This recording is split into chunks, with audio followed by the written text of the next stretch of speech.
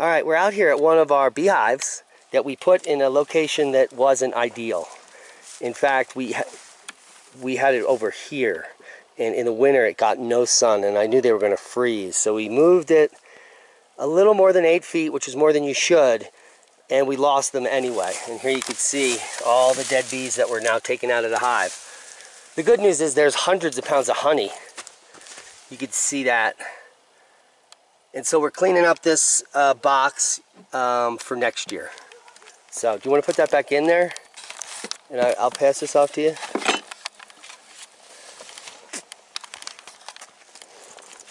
So a lot of people will think that this kind of a find is a total loss. But it's not, because we're collecting the beeswax over here so that we can use it in candles or whatever we want to use it in there.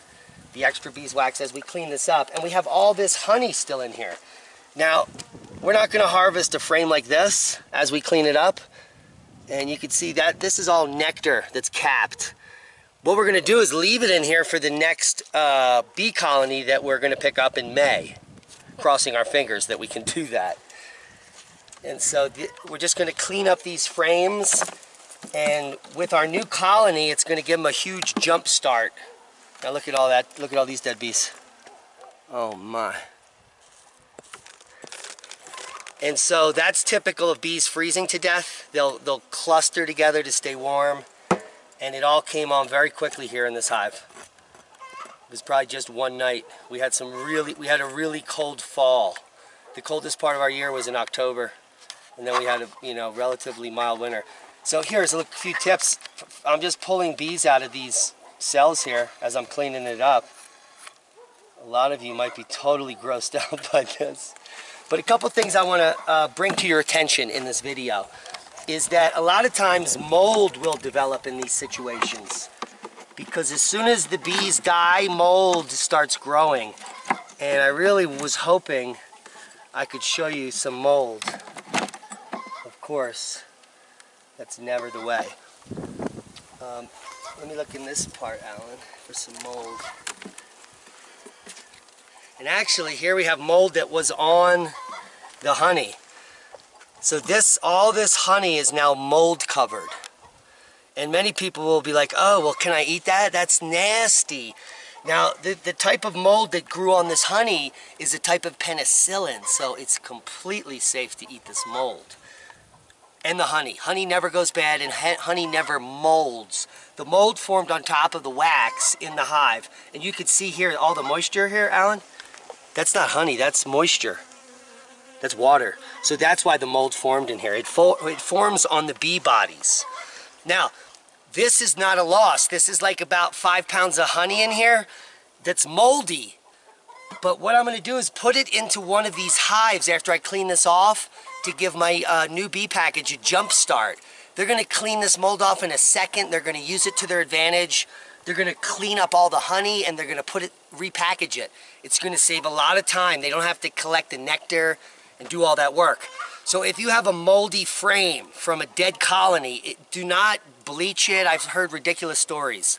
People get freaked out. They clean this all out, throw it away. Do not do that. This is completely safe. It's safe for you to eat the honey, but if you're a beekeeper, I would just reuse this for the next colony. And that's what we're going to be doing.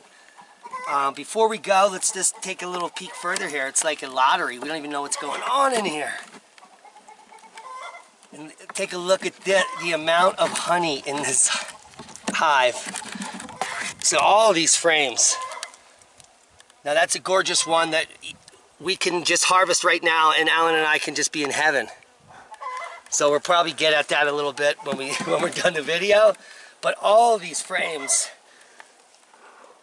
So we have tons of honey here, and we have to do this now before all the bees flying around here steal all the honey.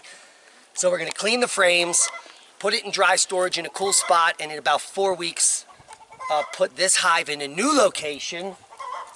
Alan, you can show them. It's right over here where that juniper's pruned up. And that spot's way better because it gets full sun all winter, whereas this spot is already in the shade. So I hope you got something out of the video. Take a look at this. We have even more honey we got over here.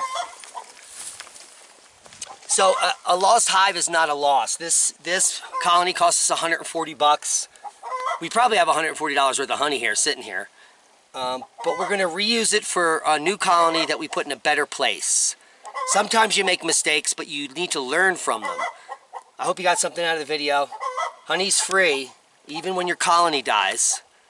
And you can't get free honey unless you become a beekeeper. So try beekeeping. It might be too late for you to buy bee packages this year, but follow the channel and watch our progress as we continue. Subscribe to the channel. Thanks for watching.